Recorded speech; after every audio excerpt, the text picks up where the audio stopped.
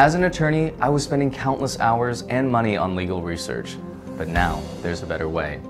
Using Lexis or Westlaw can cost your firm upwards of $500 a month, and frankly, they've become outdated. Casetext is a new platform that uses 3 unique tools to help you do your best research. Casetext Research works just like any other standard legal research engine, but also uniquely offers artificial intelligence technology to help you search easier, find better results, and it can even help you write the first draft of your brief. It's so easy. With new search technology called parallel search, you can type in a sentence or question and Casetext will immediately find on-point legal precedent. It's a concept-based search, so even if you don't type in exactly the right words, it'll still find the right result. With Kara AI, you can just drag and drop any document, like a complaint or a brief, and it will immediately go to work finding relevant research.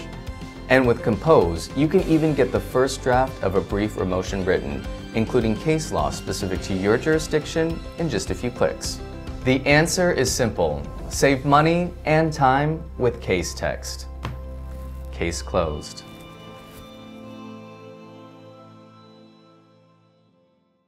Good afternoon, everyone, and happy Constitution Day. Our U.S. Constitution was ratified 234 years ago today, and the discussion you're about to hear is a great way to mark the occasion. I'm Belinda McCauley, Executive Director of the Beverly Hills Bar Association. Thank you very much to our sponsor, Casetext, for allowing us to bring today's webinar to a wider audience. And thank you very much to our co-hosts today, the John M. Langston Bar Association of Los Angeles, the Southern California Chinese Lawyers Association, the Mexican American Bar Association of LA, and the Asian Pacific American Bar Association of LA. You will receive your CLE certificate by email shortly after this program. Please take a moment to complete the survey that's included. Now, I know who you're all here to hear, so I am not going to take your time running through their very extensive bios that I suspect you know already anyway. But suffice it to say, we're very fortunate to have our panel today. Erwin Chemerinsky and Melissa Murray are 2 of the country's leading constitutional law experts who will walk us through what to expect with the upcoming Supreme Court term. And they'll be guided by our moderator, Kimberly Atkins, Stohr, a fantastic journalist and brilliant lawyer herself. So Kimberly, over to you. Thank you so much, Belinda. And I do too want to jump right into this conversation about the U.S. Supreme Court and the term ahead. Before we get to the cases that are on the merits docket, though, I want to talk about a little bit more of a broader overview about the court and what's been happening. It's been in the headlines a lot lately about things like the justices themselves speaking about the reputation of the court, for example, and they're coming back to in-person arguments for the first time in 18 months. So I want to start with you, Melissa. Just give us an overview as to what you're thinking heading into this term. So I think this is going to be a barn burner of a term for the court. Last term was a little bit lighter in terms of the court's docket. They didn't accept as many cases. Many speculated that this was likely because of the expectation of continued action on the shadow docket dealing with coronavirus restrictions, and that certainly proved to be the case. But many also speculated that the court went a little bit lighter in anticipation of some sort of existential Bush v. Gore type controversy that might emerge in the residue of the 2020 election. That obviously didn't come to pass, but we definitely saw the shadow of the 2020 election and certainly claims of electoral fraud in the way the court resolved later cases on its docket, including a major challenge to 2 Arizona voting restrictions. So it wasn't a heavy term per se, but it was a very consequential one, and one that I think we might see as table setting for what will surely be a really impactful term going forward with a lot of major landmark cases that will shift the landscape of the court's jurisprudence. And Erwin, you know, usually the summer is quite sleepy for the U.S. Supreme Court, but this summer hasn't been. They have been very busy on that so-called shadow docket, these orders that come down, often unsigned. Sometimes you don't know how people voted, except for when blistering dissents are attached to them. Usually these are sort of run-of-the-mill matters, but this time they were really diving into religious rights and abortion rights. Talk a little bit more about that. The shadow docket is when matters come to the Supreme Court on an emergency basis. The matters come to the court for an injunction, or to stay an injunction that a lower court issued. Scholars such as Stephen Vladeck have documented that in recent years, there's a substantial increase in activity on the so-called shadow docket, and very important rulings have come through it. So there have been several rulings by the Supreme Court concerning governors' orders that were imposed to stop the spread of COVID. The first couple of these were 5-4 in favor of the governors and ruling against the religious institutions that wanted exceptions from the closure orders.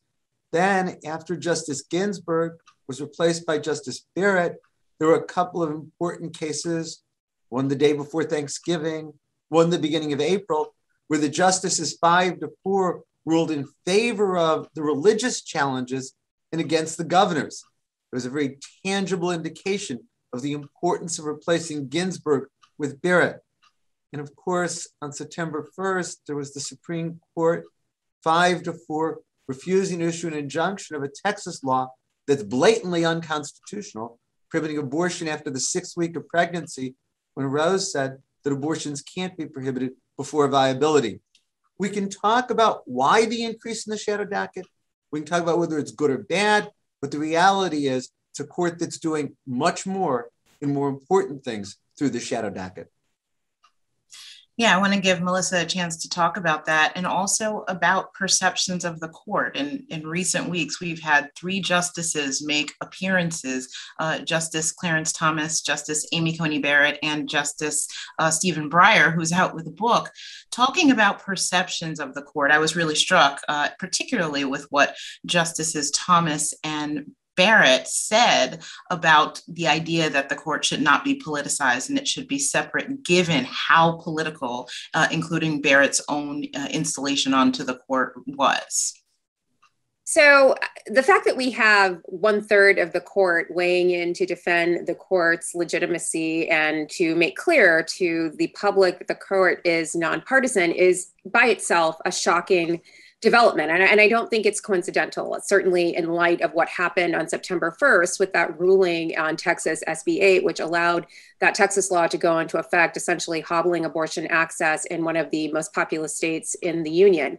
What I do think is interesting, though, is that it is also coincident with the Quinnipiac poll, which puts the court's popularity or legitimacy rating at its lowest point in the entire time of the history of such polling. So they began doing this poll in which Quinnipiac asked individuals in the public about the court. And this is the lowest ranking that the court has ever had since that began in 2004. And then, of course, there are the continued cries for structural reform. But I will say that if these 3 are the people that the court is putting out before the public to disclaim claims of partisanship, they probably need to get a better message. I think it takes a lot of cheek, and I'm paraphrasing Justice Scalia here, for Amy Coney Barrett to say that the court is nonpartisan while she's giving remarks at a center named for Mitch McConnell and while she is flanked by Mitch McConnell while she's giving those remarks. And likewise, Justice Thomas noted that the court simply does the law, but in his own writings for the court, he has noted that stare decisis and that deference to past precedent need not hold in circumstances where a judge determines that the past precedent is, as he puts it, demonstrably erroneous, necessarily a judgment call in some respect. So all of that, I think the optics of those kinds of statements are really poor given the nature of the message and how it's being conveyed. I very much agree. Yeah, I want to agree with Melissa on this. Amy Coney Barrett last weekend said, the justices, quote, are not partisan hacks. I have an op-ed coming out in the LA Times this Sunday where I say, if the justices don't want to be perceived as partisan hacks, they shouldn't act like partisan hacks. If you look what the Supreme Court has done in the last decade with regard to elections, the campaign finance case, Citizens United, striking down key provisions of the Voting Rights Act in Shelby County, not allowing the federal judiciary to stop partisan gerrymandering, the voting rights case from July 1st that gutted Section 2 that Melissa was talking about, all of them were exactly along partisan lines and all dramatically helped Republicans who are running for office. And when you look at what the Supreme Court has done, it is completely in accord with the Republican platform. And so I think the criticism is completely appropriate. And I think the defense, as Melissa was saying, is very hollow. So we have a very busy docket coming up, and I want to jump into that. One point that I forgot to make in the beginning to members of our audience: if you have a question for the panel, please submit it in the Q&A function.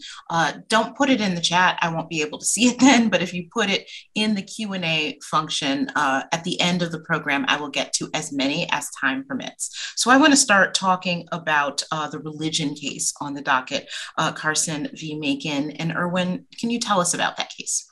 Sure.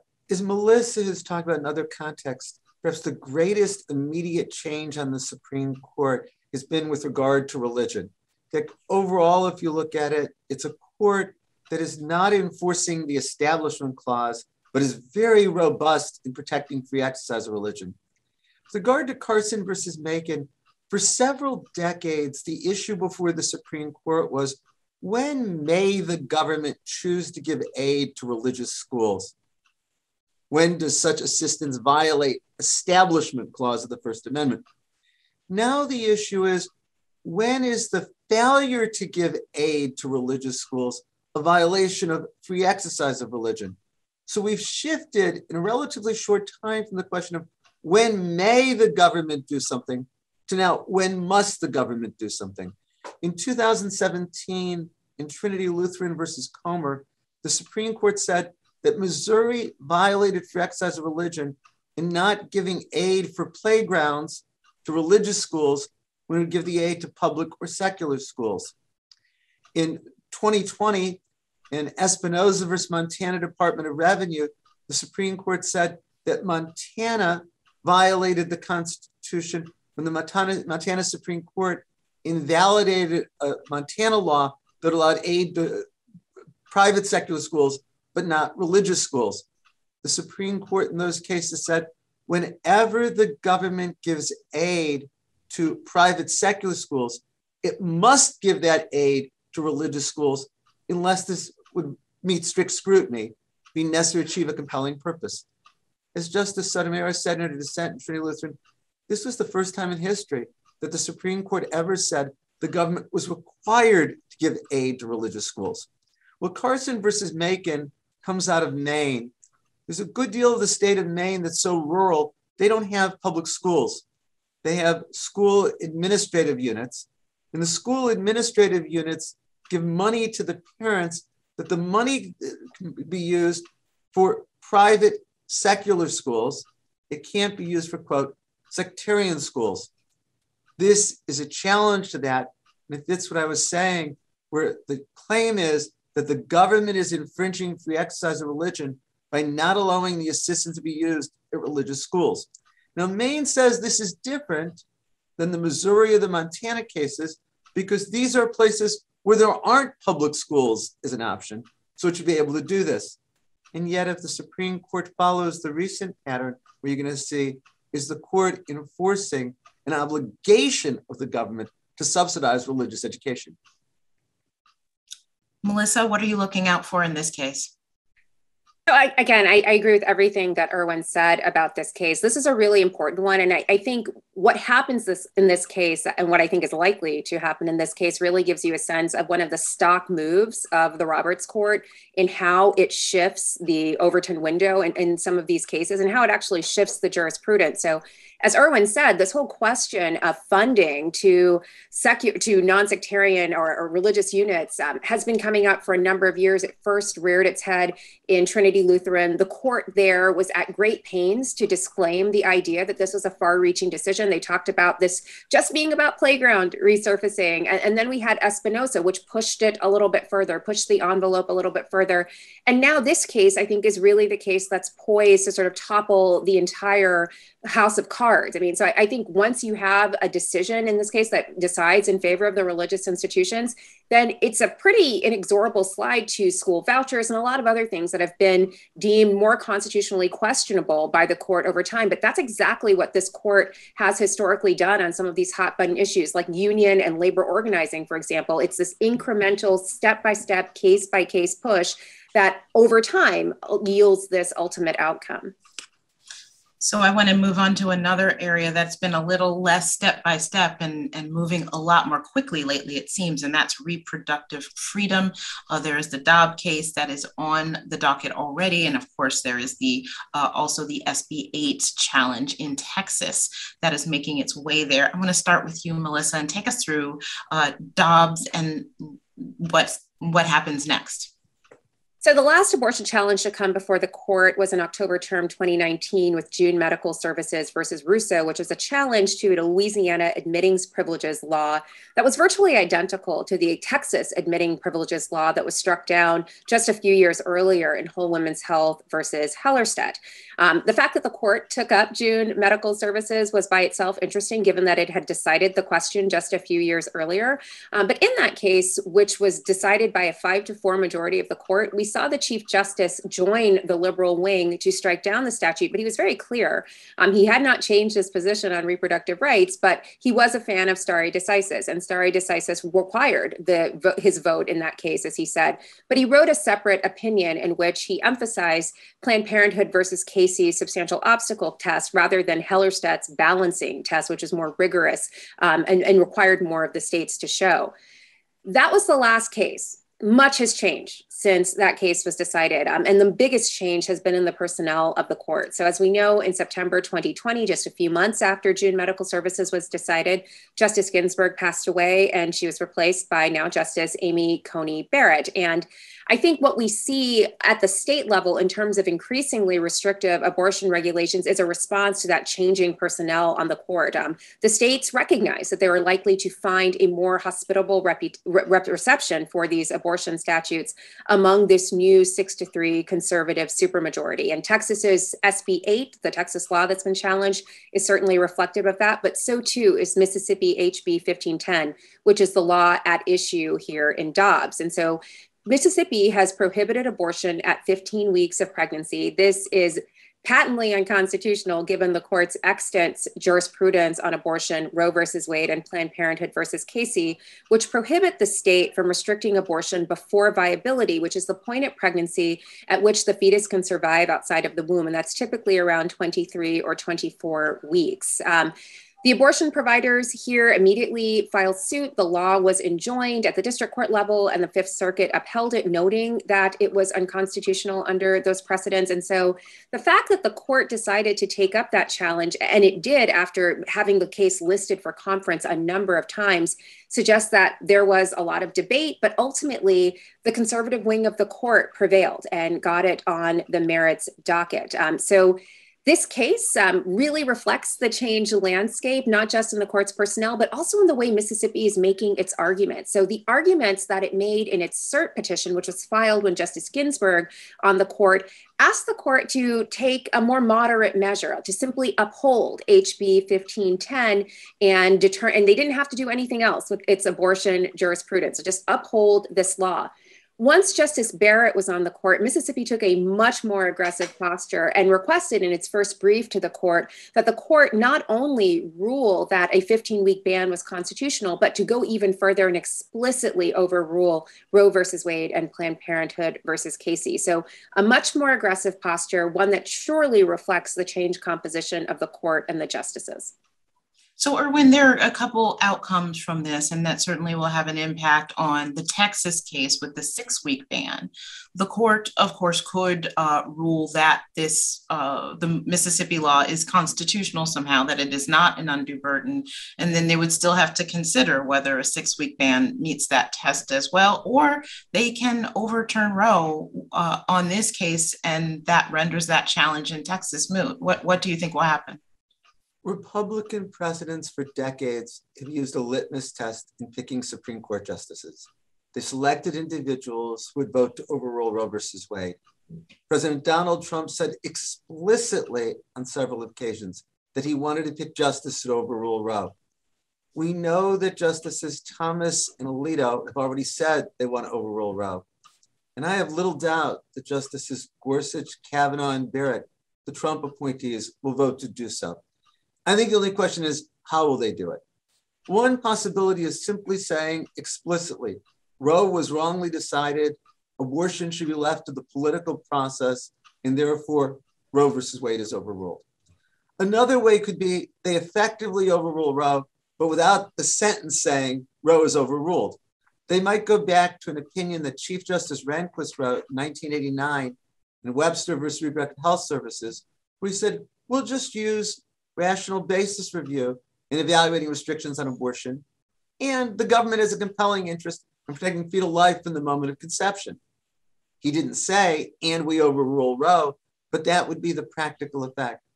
But I can't count to 5 justices on the current court who will vote to reaffirm Roe. And I think an interesting question will be, if it's 5-3 to overrule Roe, where will John Roberts come down? Melissa, I think a lot about the practical impact of this. Of course, if the Supreme Court overturns Roe, which seems a high likelihood, it does not make abortion illegal everywhere. It doesn't even make abortion fully inaccessible in places like Mississippi and Texas. It makes it inaccessible for those who don't have access and privilege in order to still receive it. Talk a little bit about the real life impact and what might be next. Is legislation the only way to reverse the impact? No, it's a terrific question. And we're already seeing what a world without Roe looks like on the ground in Texas. And as you say, Kimberly, the brunt of that impact is really being borne by women of color, rural women, women who don't have the means to either travel outside of the state or to leave the country, as some can, in order to seek abortion care. So there's a real crisis on the ground in terms of what it means to leave this to the states to regulate, which again, conservatives say is the ultimate output of overruling Roe. It simply returns to the state. But it means that there will be swaths of the country that will be reproductive challenge zones for those seeking abortion care. The other concrete impact I think we should really grapple with is that even if the court does not strike down Roe in Dobbs and instead just upholds the 15-week ban on some kind of logic, what has happened is we've shifted the Overton window in terms of what seems like a reasonable abortion restriction. And again, juxtaposed against Texas, 15 weeks looks quite moderate compared to 6 weeks, but it is significantly different from what we could expect when Roe versus Wade and Planned Parenthood versus Casey were being observed as the law of the land. All right, and we still have so much more to go through. It's quite a packed docket. We've already talked about religious rights in terms of the First Amendment, but now there are also free speech cases on board. Erwin, tell us about those.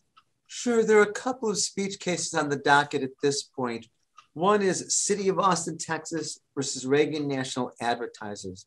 And it involves an ordinance that says that there can be digitized ads on somebody's premises, but there can't be digitized ads for off-campus, off-premises businesses. So if Berkeley Law School wanted a digitized ad, we could put it on our building, but under this ordinance, we couldn't put it anyplace else. Well, does that violate the First Amendment? And people might wonder, why is this an important case? Well, several years ago in Reed versus Town of Gilbert, the Supreme Court struck down an Arizona ordinance.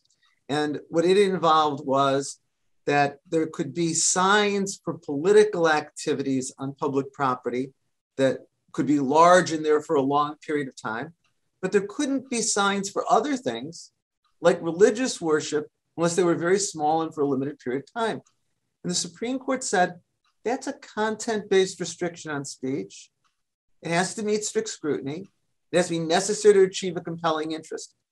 And that threw into dispute zoning ordinances that exist, local governments all over the country. Well, this is the chance for the Supreme Court to clarify, did it really mean what it said in that case? And it does so here in the context of the kind of ads that might matter in the 21st century, digitized ads. The other case that's interesting on free speech is Houston Commission versus Wilson. And it involves a member of a city commission who was outspoken, maybe even obstreperous. And his fellow commissioners censured him for his speech. There weren't tangible consequences, but he said, it violated my First Amendment rights to punish me via censure for the speech. Well, some of what's unusual is just the context.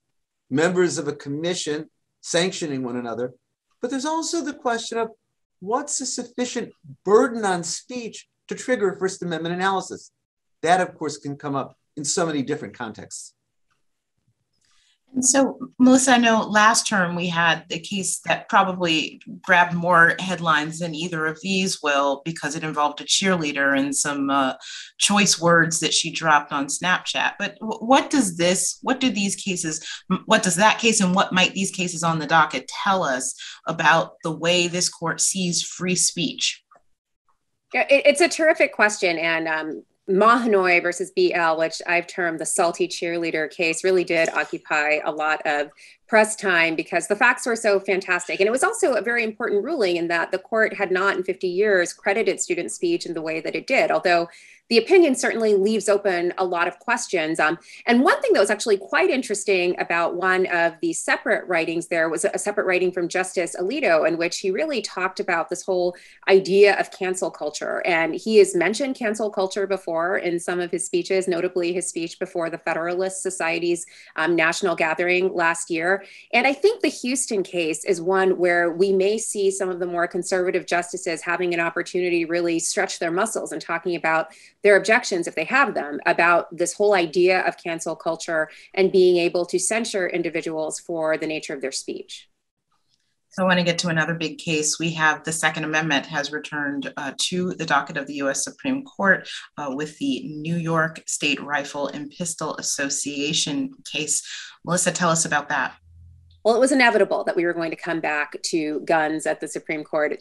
What was the vehicle? A couple of years ago, the court took up another case that was also brought by this gun rights group, the New York State Rifle and Pistol Association versus New York City. But because the law at issue in that case was later repealed by New York, the case was mooted and the court didn't really have an opportunity to engage in the substantive debate over the nature of the challenge. But now, almost 10 years after Heller, which was the case that recognized a right to own a gun for purposes of self-defense in the home, the court has another opportunity to really think about and perhaps even elaborate the scope and substance of the Second Amendment. So this case, NYSERPA versus Bruin, involves New York City's New York City's concealed carry restriction. So New York City allows individuals to have a concealed carry permit, but only if certain restrictions or protocols are met. And so in this particular case, the petitioners who are represented by NYSERPA have argued that their application for a concealed carry permit was denied, and the denial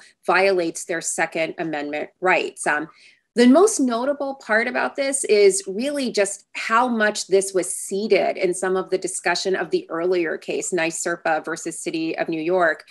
There, Justice Kavanaugh and Justice Alito both expressed serious concerns in their own separate writings in that case that lower courts may not be properly applying the Supreme Court's most recent gun rights rulings, Heller and McDonald versus City of Chicago. And Justice Kavanaugh there urged the court to address that issue soon. And he noted specifically that there were a number of Second Amendment petitions that were pending on the docket. There were also about 10 other Second Amendment petitions pending on the docket in May of 2020, and the court in one fell swoop decided to reject all of them, prompting a very vigorous dissent from Justice Thomas, who argued that the court seemed to treat the Second Amendment in a much more cursory fashion than it treated other fundamental rights claims. And he noted specifically the court's treatment of speech cases and abortion cases. Justice Thomas seems to have gotten what he wanted, though, in this term, because the court is going to take up a big Second Amendment case, one that has a narrow question, but that narrow question could lead to a major landmark ruling on the Second Amendment.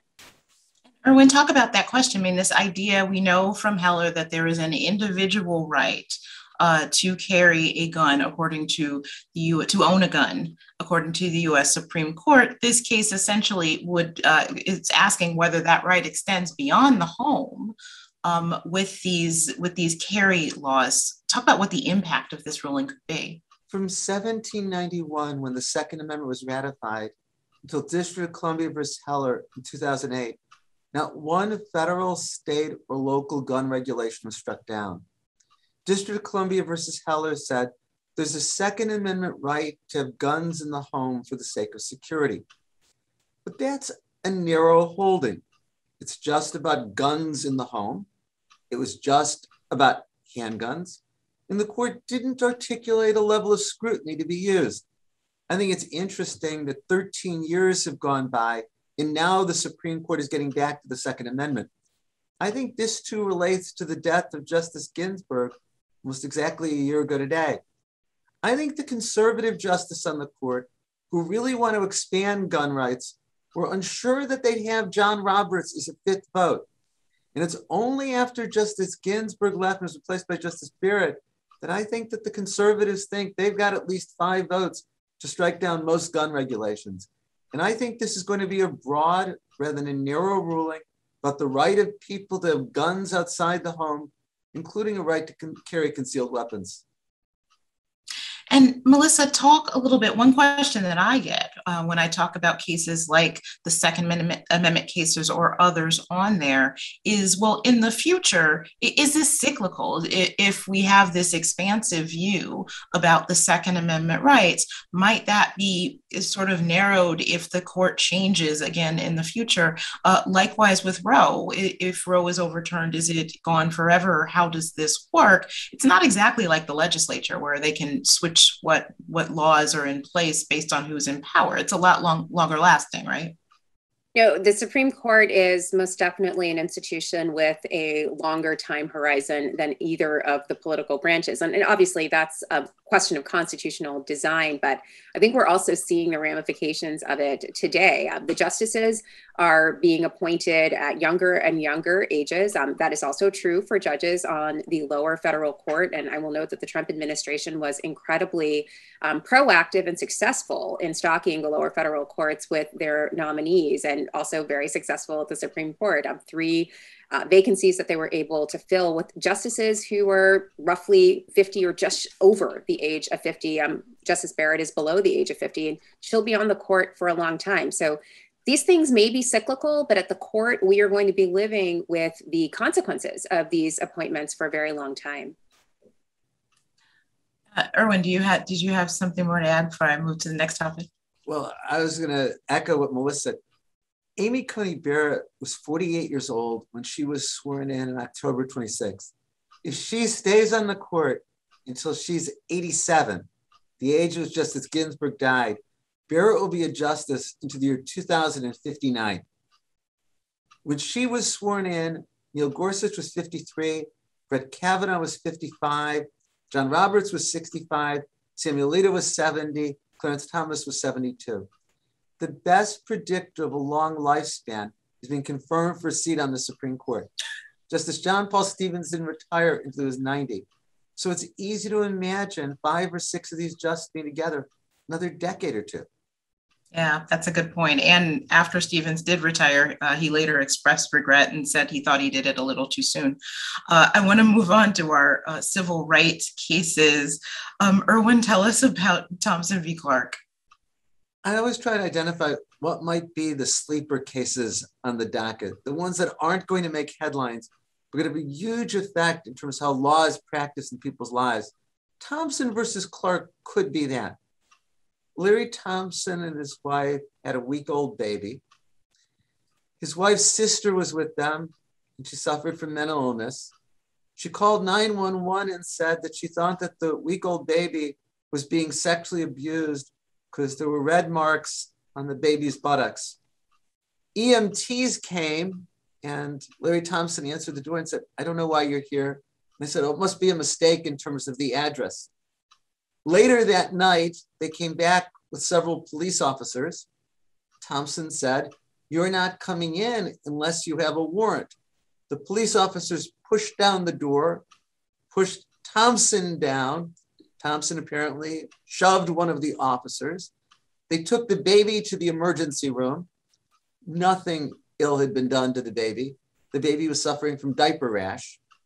The prosecutors prosecuted Thompson for resisting arrest, obstructing the police officers. The prosecutors, I think wisely, chose to dismiss all the charges against Thompson. Thompson then brought a civil suit for malicious prosecution.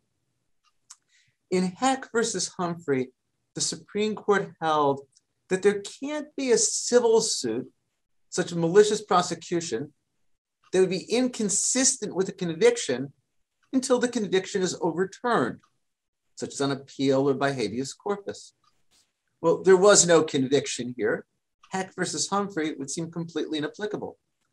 But the district court said, though this makes no sense, there's Second Circuit precedent that says somebody cannot sue for malicious prosecution until there is an affirmative indication of actual innocence. Well, in this instance, the prosecutor just dismissed the charges, and the federal district court said, therefore, there can't be a civil suit. There's no affirmative indication of actual innocence. And the United States Court of Appeals for the Second Circuit dismissed the charges. If the Supreme Court affirms the Second Circuit, it is going to make it so hard for anyone to sue for malicious prosecution anytime the charges are dismissed. In fact, it'll give prosecutors a tremendous incentive to indict people and then dismiss the charges, knowing that that will provide them blanket protection from malicious prosecution. We don't have a mechanism in our legal system for someone when charged and dismissed to get a declaration that they're actually innocent. Now, my hope is that the Supreme Court will reverse the Second Circuit because its approach makes no sense. But this could be a really important case if the Supreme Court doesn't do that. Well, Melissa, what do you think the chances are that the Supreme Court does? What are one hopes that they do? I mean, I'm not great at prognosticating about what the court will do. This is a court, I think, that is often very much solicitous to the state's position and the police officer's position here. It's also a court that I think over the years has narrowed the avenues for redress that civil rights plaintiffs can claim.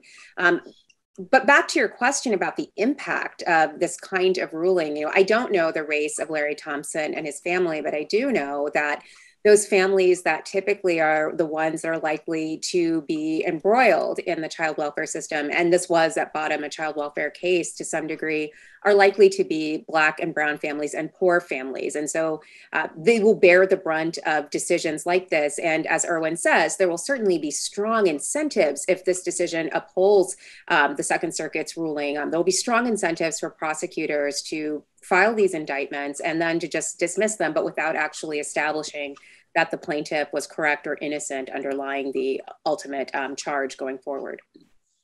Okay, so I have a couple more questions before I get to some of the questions submitted from our audience. One is about a case that is not yet on the docket, but it seems to be heading there and is certainly consequential. That is the Harvard affirmative action case. Melissa, tell us about that case and where it stands. So this is a case that's been pending on the cert petition list for a long time. As a matter of background, it's been about 5 years since a divided court, it dealt with the whole question of affirmative action, and it dealt with it during that interregnum period between when Justice Scalia passed away in February of 2016 and later in 2016 when Neil Gorsuch was or 2017 when Neil Gorsuch was appointed to the bench. But in that period, when they had 8 justices, they managed to eke out a 4-3 decision with Justice Kennedy writing for the majority to uphold the University of Texas's use of race. And Justice Kennedy was joined there by Justices Breyer, Ginsburg, and Sotomayor. Justice Kagan was recused because during her time in the Solicitor General's office, she had actually worked on that case. Now, this new case comes before the court, and it's brought by a group called Students for Fair Admissions, which is a nonprofit that was formed by Edward Bloom, who spearheaded the underlying Fisher suit against Texas. It came to the Supreme Court in February from the First Circuit. Both the District Court and the First Circuit upheld Harvard's race-conscious admissions policies. The students here argue that Harvard violates federal law by considering race in its admissions processes. And then secondarily, they've also asked the court to reconsider and to overrule Grutter versus Bollinger, which is the 2003 Michigan affirmative action case that the court decided upholding the use of race-conscious admissions in higher education. This is a very different court. I feel like we keep saying that, but it bears repeating. This is a very different court than the one that heard both Grutter and Fisher. This is a 6-3 conservative supermajority. Justice Thomas has been very clear about his own reservations and indeed antipathy for affirmative action, and so have other members of the court. So I think the real question here is, will this ever make it to the docket? Back in June, the court asked the Biden administration Solicitor General's office to provide its views of the case, and I think everyone knew what the Biden administration's views would be. So that seemed to be a stalling tactic to studiously avoid getting this case on the docket for this term. But it certainly could come up in this term. But the Biden administration has not provided its views. They have, I believe, until November to do so. So it might be a while before we see any action on this case. But while this case is pending, there is also another case pending dealing with the University of North Carolina. And while this case, the Harvard case, presents a statutory challenge that also invites the court to rethink Grutter, that case presents a constitutional challenge because it involves a state university. And that may be the more attractive vehicle for the court if it wants to take up affirmative action again. Erwin, I want to get your views on this case and also on what this case makes me think of as a reporter who covered the court for many years when the court was hearing the cases like the last Michigan case, the Schuette case. That was one of the areas where everyone in the court leaned forward whenever Justice Kennedy spoke at oral argument, because we knew at the end of the day, it could very likely be up to him. With the change of this court, how does that change really the complexion of these cases as they make their way to the high court? Melissa's right. The change in the composition of the court alters everything. In Fisher, as Melissa said, it was Justices Kennedy and Ginsburg in the majority. There were 4 justices. There's no doubt Kagan would have been with them had she been participating. In fact, Justice Ginsburg in a speech later said, Justice Kagan would have been with us. But 2 of those 5 were replaced. And I don't think there's any doubt that the justice who replaced them, Kavanaugh and Barrett, will come out the other way. Also, sometimes we now think of John Roberts as being more of a swing justice. Of course, there are 5 justices more conservative than him, but not on affirmative action. His vote isn't in doubt. The opinion that he wrote in Parents Involved with Community Schools for Seattle's #1 in 2007, or the concurring opinion he wrote in Schuette, leave no doubt whatsoever that he will be a vote to overrule Grutter versus Bollinger, Regency versus California versus Bakke, Fisher versus University of Texas, Austin. I think the only question in my mind is, will they use the Harvard case as a vehicle for doing so? As Melissa pointed out, Harvard is a suit against a private university, obviously. So it's not a constitutional claim. It's brought under Title VI of the Civil Rights Act that applies to recipients of federal funds. In Bakke, and then again in a companion case to Grutter, Gratz versus Bollinger, the Supreme Court said, the standards under Title VI are identical to the standards under equal protection. So the court could take the Harvard case, decide it is Title VI, but make clear the same would apply with regard to the Constitution. Or the court could wait for the North Carolina case and then just deal with it directly under equal protection. But I can't count to 5 votes to reaffirm Fisher, Grutter, Bakke in light of the change in the composition of the Supreme Court.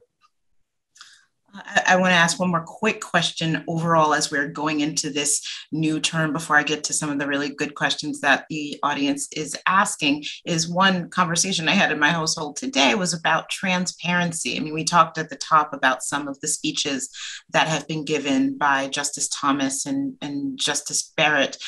We have, for 18 months, had a court that was mostly closed off, but it had at least a live stream audio of their arguments. But it's very rare that there's often an opportunity to understand why the justices do what they do or why they think what they think outside of the rulings that they hand down. And they're not making it any easier with some of these speeches where press access even is very, very limited. What do you think about that? I understand that they're not politicians, but they are the top part of a very important branch of government. There doesn't seem to be much transparency there. Erwin, what are your thoughts? I want to talk about 2 things. One is that the court isn't nearly as transparent as it should be as an institution. What I mean by that is when there's votes on cert petitions, which are so crucial, we don't know who's voting to grant or deny. Why is that? Or often when matters are on the shadow docket, these are rulings. We often don't know who's voting which way unless there's dissents and we can then add up the votes. There is this presidential commission on the Supreme Court, and I would hope it will make recommendations to increase transparency of what the justices are doing. And I give many more examples of that. The other thing I wanted to say is, I think it is laughable for justice to say, as Justice Barrett has, as Justice Breyer implied, that the justices' views have nothing to do with how they decide cases. Throughout American history, the justices' views have been crucial in how cases are decided. Marbury versus Madison wouldn't come out the way it did, but for John Marshall's views with regard to federalism. The Republicans worked so hard to block Merrick Garland and rush through Amy Coney Barrett precisely because they know the views of the justices matter so much. The Constitution is written in open-ended language. Balancing is inherent in constitutional law. All of that means that the justices' ideology matters. And I think the justices are not helping their own esteem by saying something that's so ridiculous as, I'm just following the law, my views don't matter. It's not coincidence that the decisions of the Roberts Court so track that of the Republican platform. It's not because the framers of the Constitution and the Republican platform saw the same way. It's that the justices are following their ideology, as justices always do. You know, a related question comes from a member of our audience about potential ethics reforms as this commission considers reforming the Supreme Court. It says, should common ethics prohibitions, such as bans on speaking fees and conflicts of interest, apply to the court? Is self-policing really sufficient? Melissa, what do you think? Well, I think it is unusual that the justices do get to be self-regulating in this regard in a way that other jurists do not, and we know that. I think there's a case just this term involving British Petroleum, and there was a call for Justice Barrett to recuse herself from that case because I believe her father had been an employee of either British Petroleum or a division of British Petroleum for some years. And again, if the question is one of the court's legitimacy or a sense that the court is being studiously neutral, I think compliance with the sort of standard ethics, procedures, and protocols that other professions would employ, including judging more generally outside of the Supreme Court, would be really important in sort of putting to rest some of the views that members of the public have that the justices just aren't playing fair in terms of disclosing their ties to particular groups and or even to particular companies with which family members or other loved ones might have affiliation. So I think just as a question of the court's legitimacy, it would make sense to reassess that. Erwin, what are your thoughts? I agree with Melissa. Take this example of recusal. This is the only instance I know where judges are allowed to decide for themselves whether to recuse. In most federal district courts and courts of appeals, others have to make that decision. And this just follows a basic principle. No one should be a judge of himself or herself. And in fact, in the instance Melissa mentions, Justice Barrett didn't even explain why she didn't grant the recusal petition. I think when there's a recusal petition, there should at least have to be an explanation for why it's not being granted. Yeah, I would agree with that as well. We have a question about the recent Department of Justice action with respect to Texas's abortion law. It says the DOJ is challenging the Texas abortion ban. What is the precedent for that action? Erwin, what is the legal basis behind Attorney General Merrick Garland's move? The Texas law is unconstitutional. Until Roe versus Wade is overruled, state can't prohibit abortion at what seems to be about 6 weeks of pregnancy. Now, what makes the Texas law unusual is it doesn't have the state play a role in enforcement. It's enforced through civil suits. And Texas then says, you can't sue us for an injunction or a declaratory judgment, can't sue our officers for that because we don't play a role in enforcement.